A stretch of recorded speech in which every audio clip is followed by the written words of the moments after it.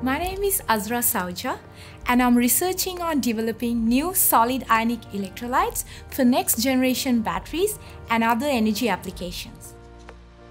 This work will take us one step closer to a safer battery technology and a more sustainable future. My PhD has made me realize the potential I have and how passionate I am about exploring new ideas. Deakin University provides world-class facilities for my research with the most experienced supervisors to work with. In the future, my ambition is to work in a leading industry in the energy sector. My PhD allows me to work towards a safer and greener future to make this world a better place.